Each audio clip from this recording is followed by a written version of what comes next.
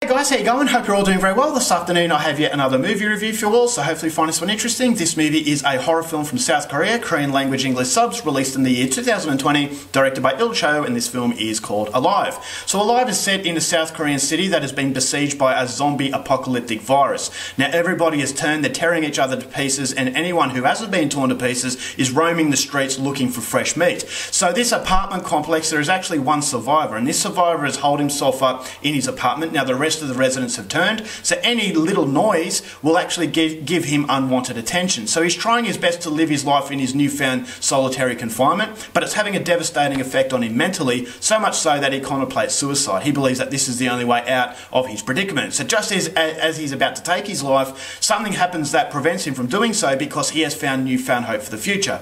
Now there's a very, very small light at the end of the tunnel, but he believes that it's worth fighting for, because if he can get to that light, it's not only going to benefit him, but also benefit humanity as he once knew it. So whether or not the situation is all lost or there is hope is something you're going to have to find out for yourself, because that's as far as I'm going with my synopsis. Now my thoughts on Alive. Ever since Parasite won the Best Picture at the Academy Awards, people have really opened their eyes to how good South Korean films are. Now, long before Parasite, I've been a massive fan of this country. They produce some of the best films that you will ever see, and I just think it's really good now that people are finally catching on to that fact. So, with a high level of production and a high level of quality, you ultimately have a high level of expectation, and that can be good for films directed by Bong Joon-ho, Kim Ji-woon, Hong Ji-na, all these fantastic directors, but you also have a high level of expectation for lesser known films, and Alive falls into that category. This is a Netflix film. This is a film directed by a director who really doesn't have the accolades of previous directors, and so these previous directors have built a pedestal that other directors really have to live up to. And so when you see that our new Korean film is out, then ultimately you're going to get that excitement, but it can be a little bit unfair because you've got these little known directors who are trying to strive up to a level that have been produced by legendary directors. And so that was the allowance I was making for Alive. Was this a movie that was going to be up there with the usual pedestal as far as quality and expectation was concerned, or was this a movie that was going to fall under the radar and be swept away into the depths of forgetfulness? And so that was the hesitation I had with Alive, but I saw the trailer and I thought this looks fairly interesting, and what was Il Cho going to produce in this experience? And in this experience, I will say it is worth the watch. I thought it was actually quite interesting, especially in today's climate with coronavirus. There were some instances in this movie that actually made me think of what we're actually going through right now, and so I thought that was kind of a symbolic sort of, yeah, this is a zombie virus, but it can also double as the coronavirus, how we react and how we had to ration our food and all that kind of stuff, and ration the toilet paper. And this was something that I could relate to, and I never thought I'd be able to relate to something like this, and so it gave it a newfound sort of interest that I thought was missing in the previous movies when the coronavirus wasn't taking place. And so that's the interesting aspect, is that this movie comes out just as the coronavirus has hit us,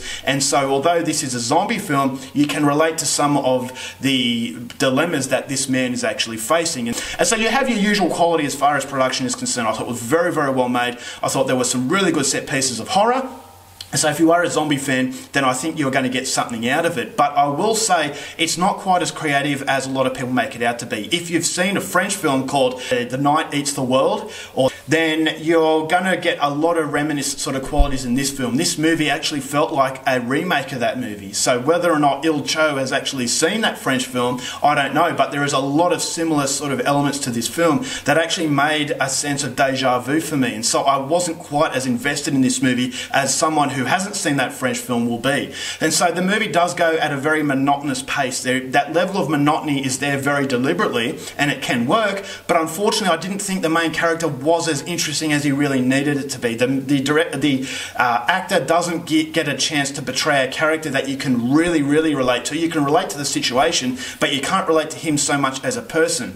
And there are connections that he makes in the film, throughout the film, that I thought, okay, it was there, but it was very vague, and the whole film has that vague vague quality. It doesn't know whether or not it wants to be a symbolic film, doesn't know whether it wants to be a straight-out zombie movie or a survival film or a character study of a person put into an extreme situation. So because it's all very vague, nothing really hits you with a gut punch. And that gut punch is really what the film needed, is because if you have a film that does have very limited settings, very limited characters, you have to have a level of interest. And that was my criticism of The Night Eats the World, is that it didn't have that punch, it didn't have that quality to make a memorable film, whereas Alive has that very similar problem, is that yes, it has similar qualities in the good things that that French movie had, but it also has similar qualities in the negatives that that movie produced. Therefore, I just couldn't get enough of a personality of its own to really separate it from that French film, and both films really fell short of actually making it a fantastic experience. So the acting was good, there are some set pieces that I thought were fairly interesting, but unfortunately this is a Netflix film,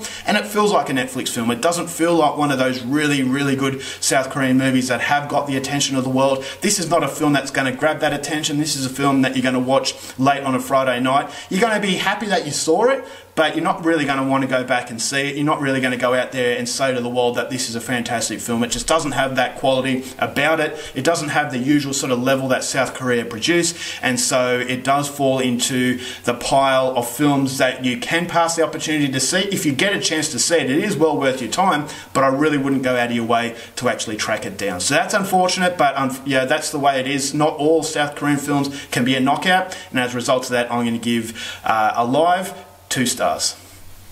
Alright guys, that's it for my review. Hope you enjoyed it. Till next time, keep watching movies, and I'll see you later.